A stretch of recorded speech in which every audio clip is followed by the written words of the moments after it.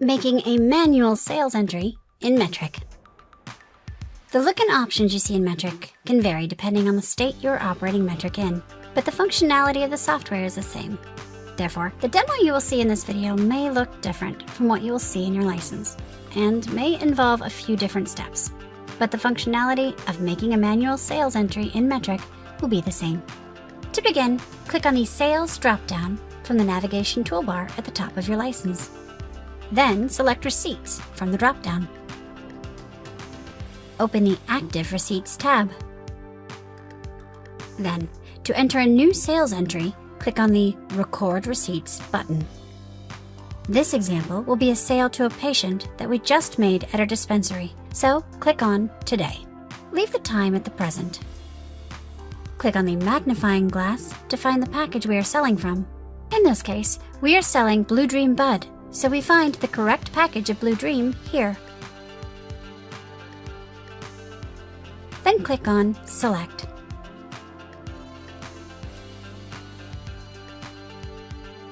Over on the right, choose between Consumer and Patient. You can see nothing changes as we click on Consumer.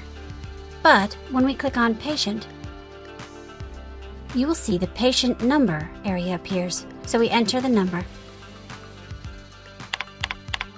Then the quantity of product sold, and the unit of measure.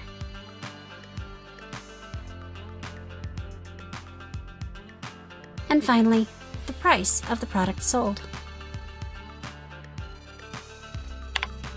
If we wanted to add an additional package sold to the same patient, we could click on the plus button next to the word package here. Click the minus sign next to the package to remove it again. Additionally, if you wanted to add another sales receipt, click the lower plus button and sales receipt number 2 appears, and you can enter the information there. Remove sales receipt number 2 for now.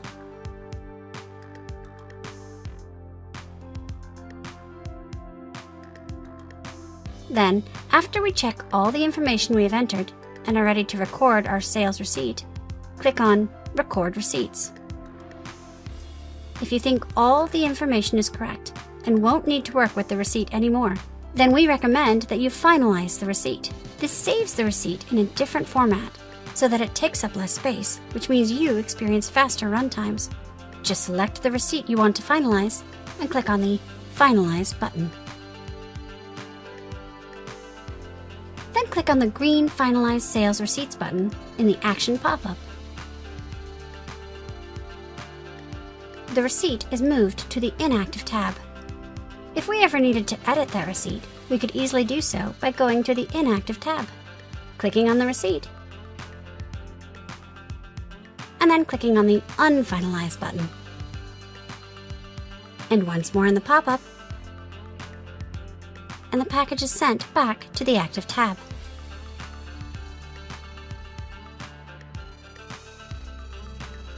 Where we can find it, and then work with it.